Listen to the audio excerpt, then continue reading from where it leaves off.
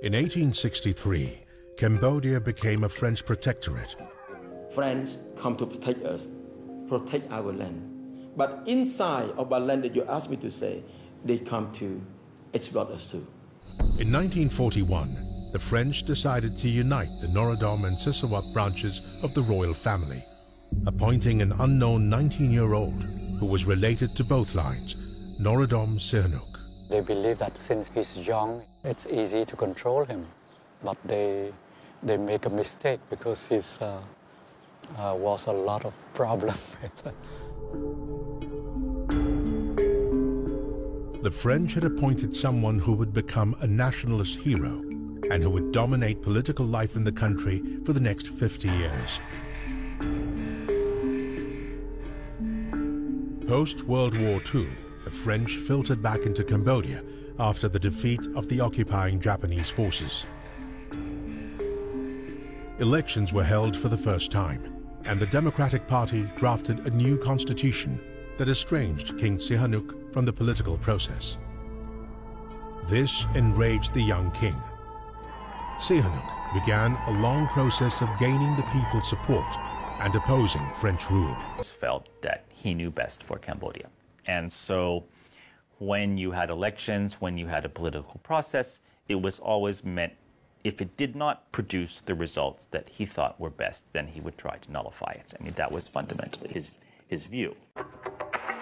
During the 1955 elections, ballot boxes were reported missing. Opposition leaders allegedly harassed, critical newspapers shut down. It was a model of authoritarian politics that continues in Cambodia today. However, Sihanouk was genuinely popular, and Cambodia became relatively well off. In the 1960s, events taking place in neighboring countries threatened Cambodia's stability. Sihanouk boldly declared Cambodia neutral in the Cold War, but it teetered on the brink of communism as the influence of China and North Vietnam grew. I think Americans accuse him of being the Red Prince, but he has to work for the interests of Cambodia, not for the interests of either camp, the communists, or the U.S. In 1963, Sihanouk took the bold step of cutting off American economic assistance, thereby allying himself in their minds with the communist side. Whenever you see discussion of Sihanouk, you always see the word mercurial, right? I mean, it's always used to refer to him. And he was. Everybody, even the most sympathetic observers of Sihanouk's time in power, have to recognize that this very, very strong personalizing of any perceived insult, any perceived slight, that this really, this made a lot of his policy stance very problematic. He wanted to see himself as a statesman, as someone that was going to be respected and be able to kind of play with the big boys. But he did not have the temperament for that. He didn't have the sort of self-restraint for that. Sihanouk became increasingly vain and bored with politics. And in a bizarre career move for a former king and current prime minister, decided to throw all his energy into directing and starring in his own feature films. I used to read international press. Some articles will mention Sihanouk by name, or sometimes they call him a playboy. I was not sure at that time what is a playboy is all about. I was confusing that a playboy may be a boy that likes to play with many things. And while Sihanouk was playing at being a movie star, by the end of the 1960s, the Vietnam War was threatening to spill into Cambodia. Americans were in trouble in Vietnam, and Cambodia was supportive of the North Vietnamese and the Viet Cong. So the Americans had to do something to ensure that Cambodia stopped supporting the North Vietnamese and the Viet Cong. So they had to overthrow Norodom Sihanouk. In March 1970, while Sihanouk was traveling abroad, military commander Lon Nol staged a coup d'etat against the government. Many, including Sihanouk himself, believed that the coup was sponsored by the CIA.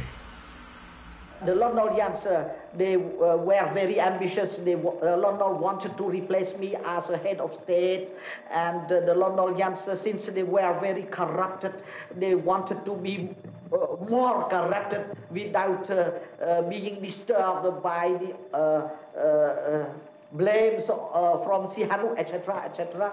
So they decided together, London, Serimata, Nixon and Kissinger, to wipe me out. Sihanouk was desperate to return to power and allied himself with a growing band of communists who were taking over the Cambodian countryside, the Khmer Rouge. The people supported the Khmer Rouge because of him.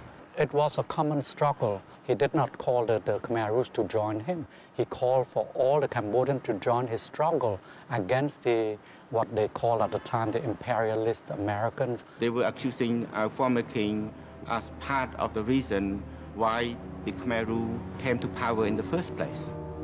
Without Sihanouk's support, this killing field would not ever happen. Sihanouk believed that if the Khmer Rouge were able to seize power, he would be reinstalled as king.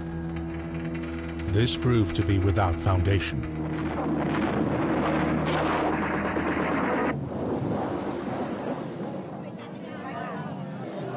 On April 17, 1975, the Khmer Rouge invaded Phnom Penh.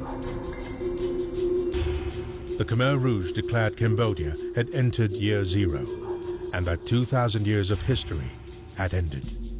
So had money, markets, education, religion, books, and property. It was arguably the most radical, ill-conceived communist revolution in human history. Having previously courted the Khmer Rouge's support, Sihanouk found himself betrayed. He was arrested in the royal palace.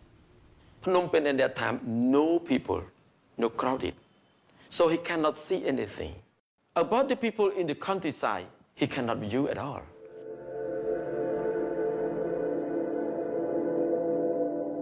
For many Cambodians, the suffering and horror of the labor camps in the countryside lives on today.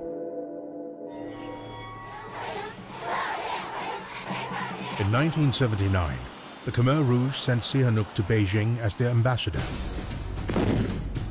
The Vietnamese invaded Cambodia in order to oust the Khmer Rouge, who fled to the countryside.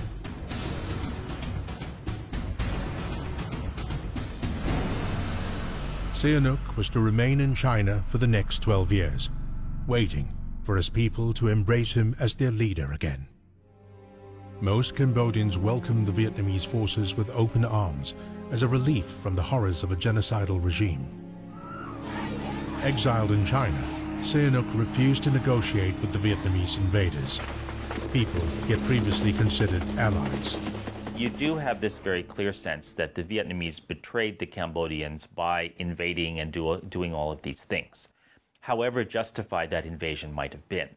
And I think he did have a feeling that the old sort of camaraderie which he had enjoyed with the Vietnamese leaders back in the early 70s, that was gone. The Vietnamese installed a young former Khmer Rouge commander as prime minister. Hun Sen has remained in power to this day. The Vietnamese finally left Cambodia in 1989. After a period of reconciliation managed by Sihanouk and the United Nations, elections were called in 1993. The elections of 1993 were considered free and fair, and it was decided that Cambodia would have not one, but two prime ministers, Hun Sen and Prince Ranariddh, and that the country would return to a constitutional monarchy under the unifying influence of Norodom Sihanouk. Throughout the 1990s, King Sihanouk's influence waned, while Prime Minister Hun Sen's power grew. He was unhappy for so many years. You will see that from 93 on, you will heard from time to time, he put up the statement critical of government. and always compare the regime or the government to the past. Elections take place, but voters are allegedly coerced into voting for Hun Sen's People's Party. Opponents are said to have been undermined and tortured. Cambodia had finally found peace under a monarchy again, but it's peace at a price.